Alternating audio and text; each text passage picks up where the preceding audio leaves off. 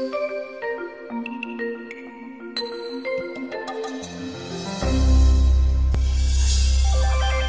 to the second annual Global Health Symposium, Winning the Birth Lottery, Globalization in Health. My name is Sahil Lal. And my name is Caitlin Luft. In the spring of 2018, we enrolled in Introduction to Global Health with Dr. Cynthia Frank, and so did another student named Josiane Mamakunde Alix. At the time, none of us knew each other. If this had been a typical class, we may have never known each other, let alone learned of each other's backgrounds. But this wasn't a typical class. On the first day, we were asked to be vulnerable with one another and to find a common thread in our lives, something unique to our group. This was to illustrate that though we may come from different backgrounds, we all share something common, our humanity. This was just the first exercise in vulnerability. Over the course of the semester, we were encouraged to draw upon our own experiences when thinking about global health issues to contextualize them. Few stories stood out amongst others. There's a student who grew up in Pakistan, both of whose grandparents passed away due to kidney disease. There's a student who grew up in the United States, but who had to attend all their parents' medical appointments because they need to act as a language broker. And then there was the refugee. She stood out from the rest. She spoke from experience, from a place of pain and hardship, but also with a calm and eloquence that seemed to inspire hope for the future. This student was Josiane Mamakunde Alix. We were all students connected by a common interest in global health and seeking out the realities of others. Our worlds are shaped by our lived experiences and the narratives we tell about them. We all understand disease through the paradigm of our culture and the stories we create about our experiences. In fact, we are hardwired for story, both biologically and socially. Stories are a powerful way to share knowledge, evoke emotion, create trust, and ignite action. They are the medium through which we teach, entertain, and express ourselves, gather, and share a sense of belonging. Listening to a story activates multiple areas of the brain, which allows us to not only process the experience for ourselves, but to share emotions as we synchronize with the storyteller's brain. Stories transcend statistics and numbers, break down the barriers that keep us from connecting to each other's realities, and help us recognize the biases and false narratives that we create. Stories are the entry point to understanding health in a context that goes beyond biology and medicine. They remind us that human lives are fragile and delicately balanced. When one thing is off, that perfect balance is dismantled. Healthcare professionals play a crucial role in restoring that, whether it be physically, mentally, or emotionally. So each person can continue to write their story and let others learn from it.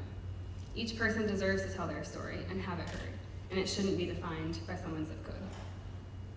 During our social documentary and theory and practice course this past fall, Sahil and I were presented with the task of creating a short film on a social issue of importance to us. When provided this opportunity, we knew we couldn't pass up the chance to further explore Josiane's story, which so deeply moved us. Our documentary is entitled Quizera, a story of hope born from resilience. Quizera comes from the Kinyarwanda word for hope, which tells the trying story of Josiane as a Rwandan refugee, her journey to pursue an education against all odds, and her efforts to equip the next generation of Rwandans with the tools needed to succeed and move beyond their past. This story is one of hope, resilience, inspiration, and love.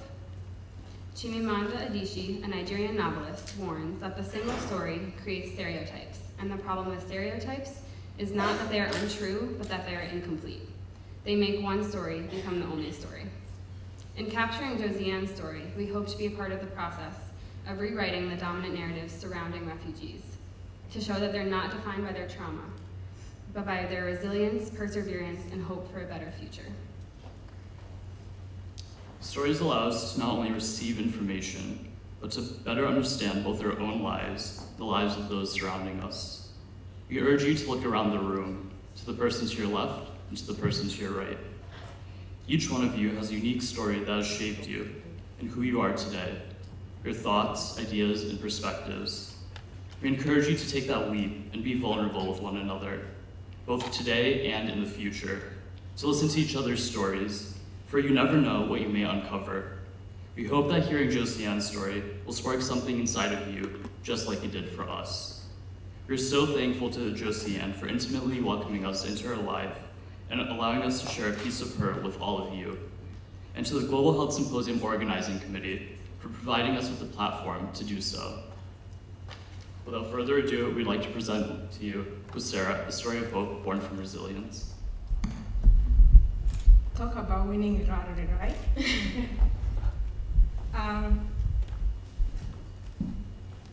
Can you hear me okay? Yeah? Okay. Good morning, everyone. It is such an honor and joy to be here with you this morning, to be surrounded by people I admire so deeply, many of whom I'm lucky to have, not only as friends, but also as mentors. I want to give a profound thank you to Sahil, Kate, and the UCAN Global Health community, the symposium pretty much organizers, for giving me the opportunity to tell my story. Because it's a privilege many others that share experiences like mine, that it's a privilege that they do not have. And any of us have had similar experiences. Any of us could have similar experiences if we had the misfortune to be born at the wrong place or wrong time. There is a principle in life. What drives our passion can often be rooted in our early experiences.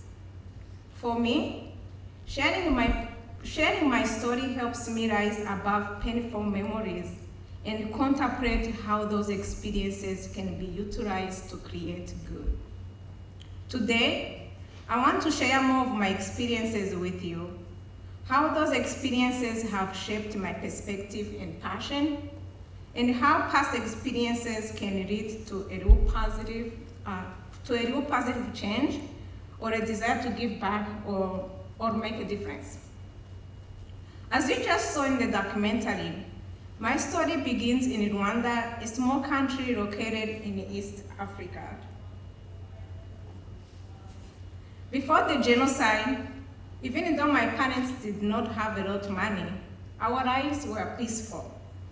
My mother worked at a local secondary school. My father worked at a local secondary school library. My mother, being first in her family, was forced to drop out of high school to find work as a secretary and help feed her 6 younger siblings. Before the conflict, my days consisted of ordinary childhood experiences: play outside, climb trees, and laugh. During school breaks, I visited my grandparents who lived in a small village an hour away. I would just sit and watch cows graze the green grass and play in the fields overlooking spectacular mountain views. Like many 12-year-olds, I had never given much thought to the concept of death or to the possibility of what it might mean to lose people close to me. That all changed on the morning of April 6, 1994. I woke up along other Rwandans what would be the beginning of a terrible act of genocide. During the intervening months, many of my neighbors, friends, and family members were killed. In 100 days, nearly 1 million lives were lost, and 2 million people were driven from their homes while the world looked away. After months of living in paralyzing fear, my parents, my 2 siblings, and I started our attempt to escape Rwanda, the home I loved. We fled on foot, taking only what we could carry in our hands. We walked day and night for almost 3 months in the bush and forest, hiding, never knowing how much danger we were in.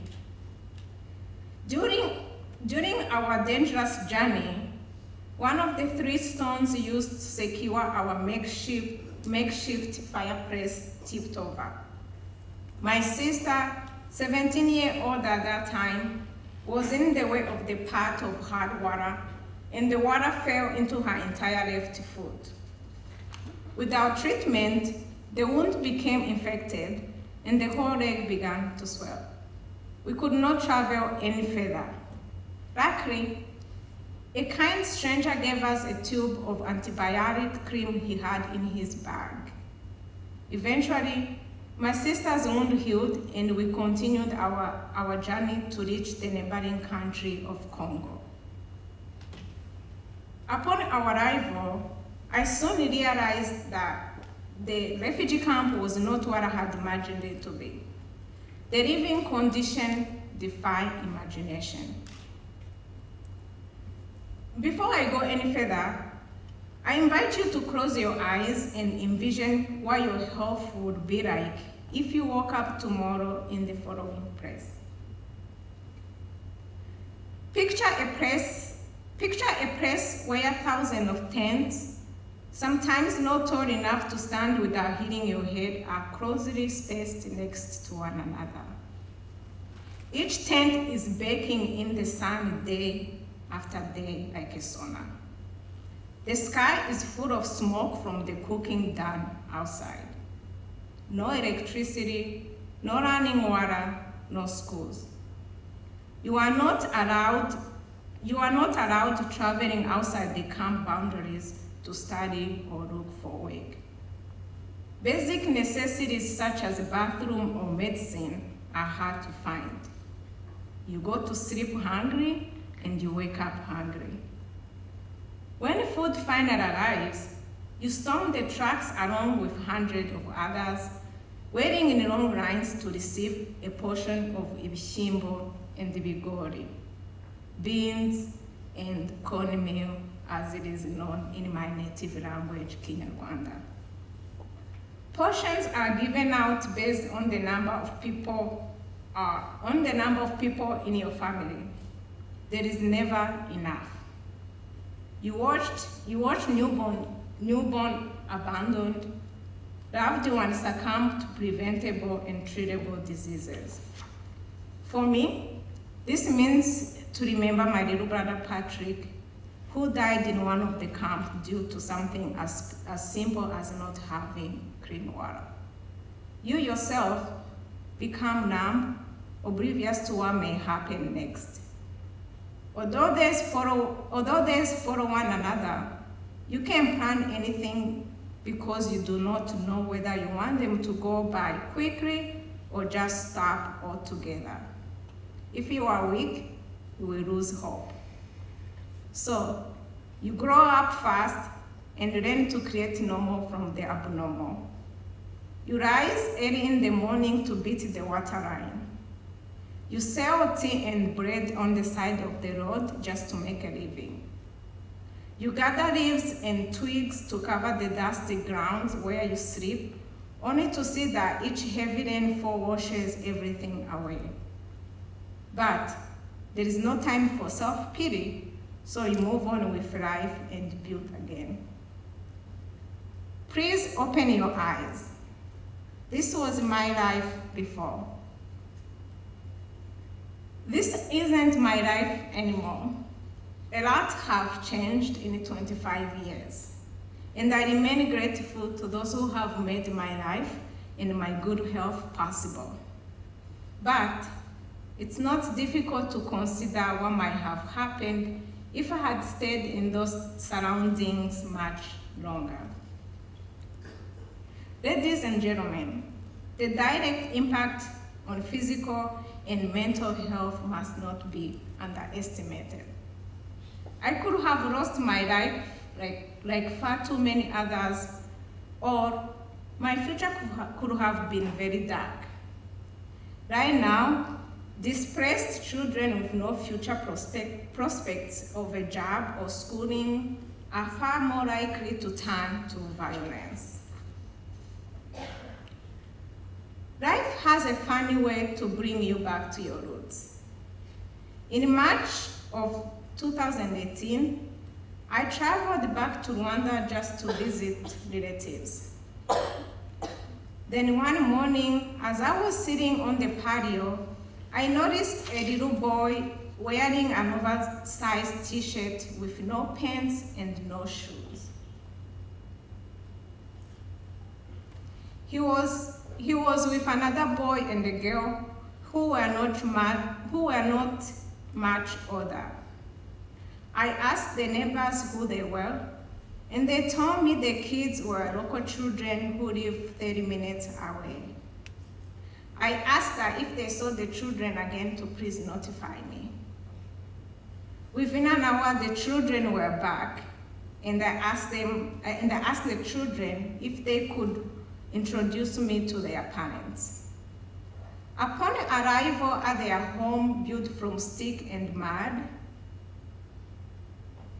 I met their parents. Eventually, I was told that Kwizera had not yet started first grade and that he was already a year behind. His parents did not have the finances to send all 3 of their children to school at the same time. I asked how much tuition was. The father informed me that it was 8,000 Rwandan francs, which works out to be $8 each semester. To make the matters worse, members of this family also had a life-threatening disease and could not afford to pay health care coverage, which in Rwanda costs $1 a person per year. This lit a fire in my soul. It took me 25 years to get to a point to have access to the resources and opportunities to live happier, healthier life, and I'm very fortunate. But education and health cannot wait. I didn't want 25 years for others, for Kwizera, to be offered the opportunity of a brighter future. I don't want another child's future destroyed forever. A person's chance in life to reach their full potential should not be determined by a birth lottery. It should be determined by their access to quality education, to health care, and to employment. It is because of these fundamental human rights that I strongly believe we need to take action now. We need to find solutions that are not time-bound. The great Maya Angelou once said, "I come as one, but I stand as 10,000. Although my story is singular, there are 65 million forcibly displaced people around the world in the same situation as I once was in. That's roughly the population of France. I'm here to represent Kwizera and millions of people around the world who, by the lottery of birth, lack opportunities, resources to allow them to explore, discover, and develop their interests. I'm here to represent those raised in an environment that do not give them safety, love, food, hope, education, and access to health care, simply because of where that person was born.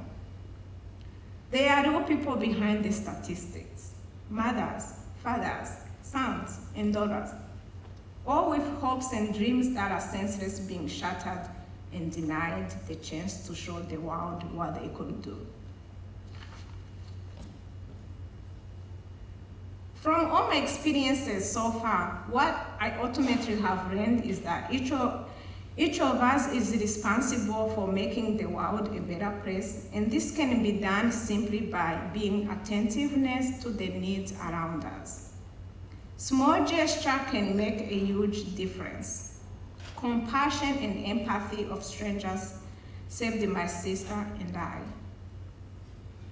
Traditional charities and aid alone are not going to solve all problems. Some require political solutions. However, governments can't always resolve every issue. They don't have the time, or they may lack political will. But the youth have the time and the will. I feel that we have the ability and the space to design and solve all kinds of problems creatively, such as those facing developing countries.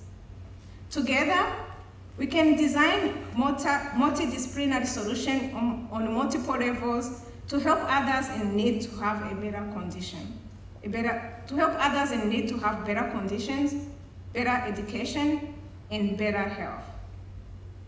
With the united force of people sitting up here, we, as engaged citizens, as academia, as the next generation of leaders, can make a considered effort to address these issues. I know in this room there is compassion and the willingness to do the right thing. We just need to engage each other to step forward. You have a role to play. I have a role to play. Meeting those 3 young children and learning about their family, I decided to act. Firstly, because of the years I spent with our formal education, I wanted to make sure there is education for every child. Secondly, because strangers who helped my family were trying to flee the conflict, instilled one simple but profound moral lesson. We are not here on this earth primarily and only to save ourselves. We have an obligation to give back and save others. Today, Kwizera and his siblings are in school. And the family runs a small business and lives in a house with electricity.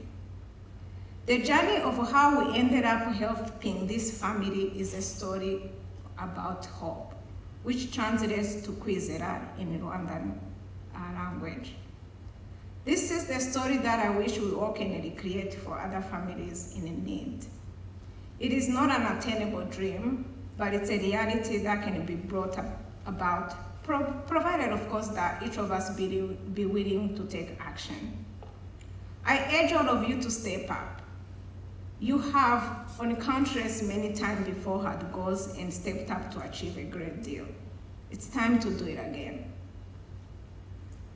My message to you and my ask to you is, in 40 or 50 years from now, when you look back, or when your children look back at what we did and how we acted, we will be proud that not only we acted, but also that we did the right thing.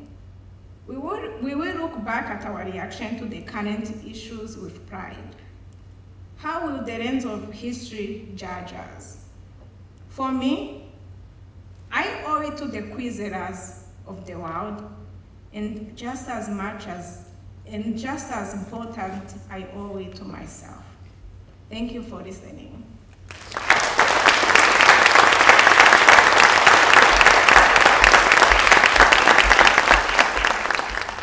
Yes. Do you still spend time working in Rwanda as well as in the States? I'm sorry, say that? Do you spend time working in Rwanda as well as in the U.S.?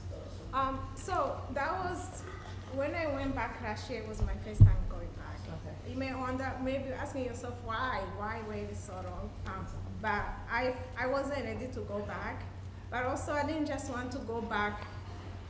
I guess I should just say my.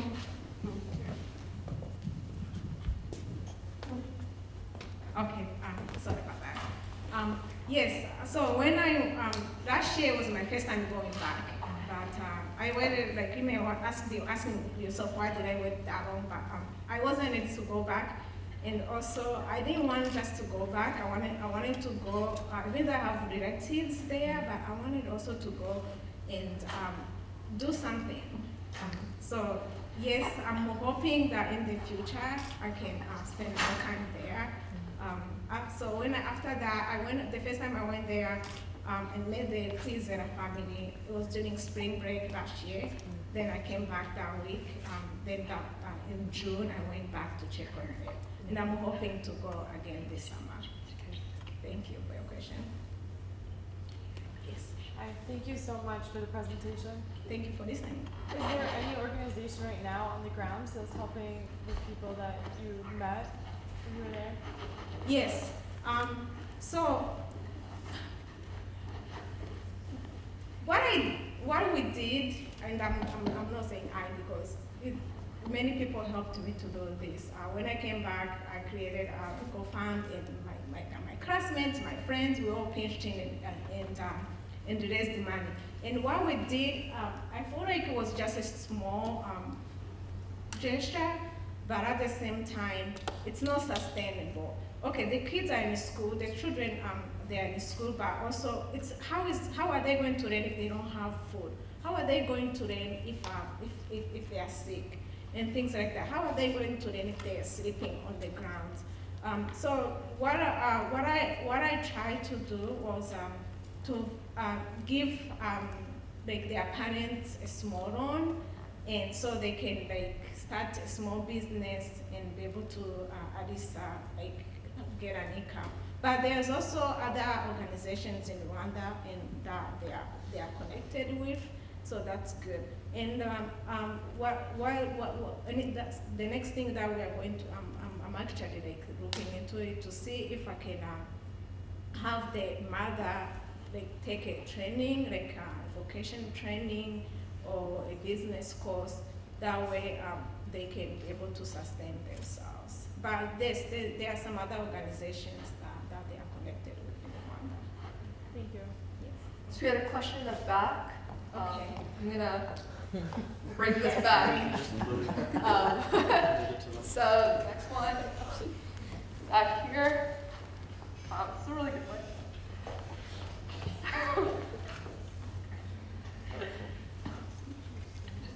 Okay, cool. Thank you very much for your talk, and unfortunately I didn't hear the last question, so it might be kind of related to it. But do you have like a reliable connection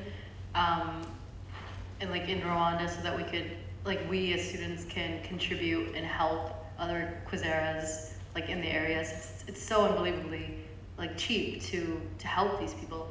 $8 for a semester and $1 for health, everybody can afford that. Like everybody in this room should be able to fund a child's education for a year and healthcare for a year. And I was wondering if like you could give us a connection so that we could help other people. Yes, actually, so there's so many organizations that work in Rwanda. I don't have one in particular, but something I can look into it.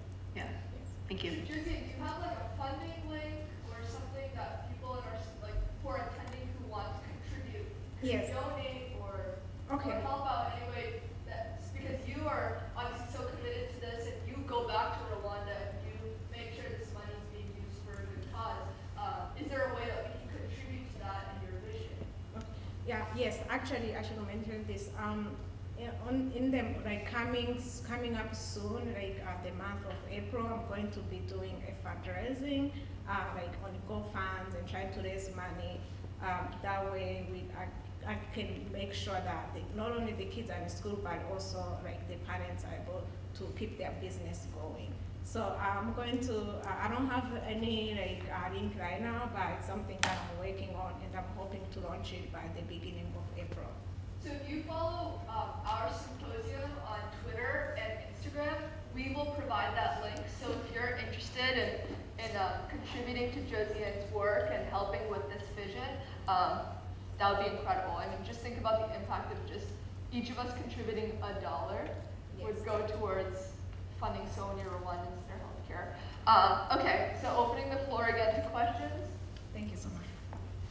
All right, here you go. Thank you. Thank you, Josie, and thank you for being so awesome. On a personal level, what advice do you give somebody that wants to do something that in a way would help better the world, but they have no idea of how they could initiate? Wow. How would you advise somebody that would just want to do something like you, that you were so inspired to do good for others? Okay, yes, that's a really great question. I would say, I carry this philosophy that just more attentiveness to the needs around us. It doesn't have, you know, I'm not saying go and, we can't, there's no way to press a button and mandate change right away. You know, like everything starts in small space and small steps. So even if you just start by raising awareness, you know, igniting the conversation, Or even if you just start by, for example, working with a local organization, educating yourself about issues that that are happening in your communities, things like that, like what's happening around you, like what are the stories of the people you are connected with, So that could be the best way I can say to suggest. And also, we often think like that if you want to change the world, you have to, like to start off big. You don't have to start off big. Like small, just changing one person's life, like making sure someone doesn't go to sleep hungry that night, it makes a big difference. So it doesn't have to be something large. You can just start by educating yourself about issues in your neighborhood, then move on from there. Thank you. Once again, you're awesome. Thank you.